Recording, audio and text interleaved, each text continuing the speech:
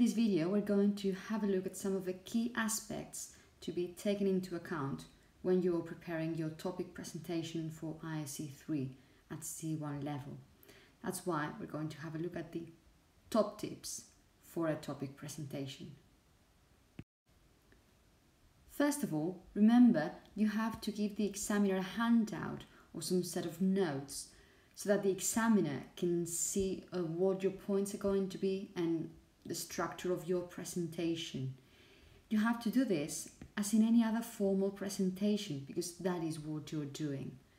So you might talk about, for example, an introduction, then support your point, support your argument. So if you're talking about bilingual education, for example, think of the advantages, then shows the other side of the argument, for example, show that there are some other opinions as well. And then, very important, you have to reach a conclusion and ask the examiner to ask you questions, invite the examiner for questions. But this structure should be clear from the start on a handout. Remember, your presentation has to be discursive. That means you have to show different sides of the argument, and somehow the examiner has to be able to take a different stand from yours. It has to be clearly structured, as we said before. So basically what you have to do, you have an argument and you have to develop your argument and you have to show your point of view and support it with clear, relevant information and arguments. Then show the other side of the argument as well. Acknowledge that there are other views, but you have to summarize and conclude. That is essential. You need to reach a conclusion in your 4 minutes time. Because your presentation has to be structured, very clearly structured, what you have to do is use the so-called signpost language. That is, expressions and structures that very clearly indicate the structure of your presentation. So you need to introduce a topic, then say the main points and the main structure you're going to follow, then start sections, finish sections, maybe give recommendations, give examples, summarize and conclude.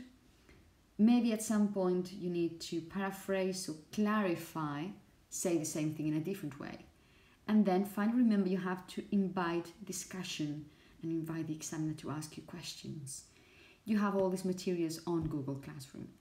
But remember, your presentation has to be clearly structured and signposted. Some of our candidates have had problems in the past with time because, you know, you can use up to 4 minutes, but you can't use any more than that. So if you will see the timer probably. So if you see that you're running out of time, go for your conclusion and invite questions for the examiner. But you really need to do it. In the feedback examiners give us, they have described as something negative when people had to stop their presentation rather abruptly without a conclusion or inviting questions for the examiner. So yeah, practice a lot at home. Probably at home it should last shorter than 4 minutes. Think of 3 minutes 30, because probably the exam situation and nerves are going to make you maybe not be able to do it in your 4 minutes. But remember, you need to say within the 4 minutes your conclusion and invite questions. Remember that you have to show that you have a C1 level of English. So you have to show off somehow. You have to show that you know language at C1 level. So you can use, you know, more complex structures such as third conditionals or mixed conditionals. You could use inversions, not only are you, not only do you. And definitely you have to use vocabulary which is, you know, appropriate and relevant to C1 level. you can't use very frequent vocabulary or very somehow easy vocabulary. You really have to show that you have a C1 level. You somehow need to impress the examiner and show off, and as I say, show that you have a C1 level. Because you have decided on the topic you want to discuss, which is perfectly fine, then it is your responsibility to know exactly how to pronounce the keywords. There are going to be some expressions and words that you're going to be repeating over and over again, because they are the most important words you're going to use in your presentation. So please look up how you pronounce them, not just pronunciation.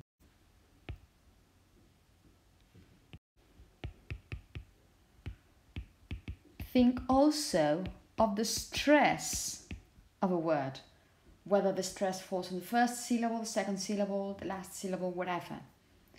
To check that, you can go to any dictionary. That is my recommendation, the Cambridge Dictionary. You could go to the Oxford Dictionary or whatever.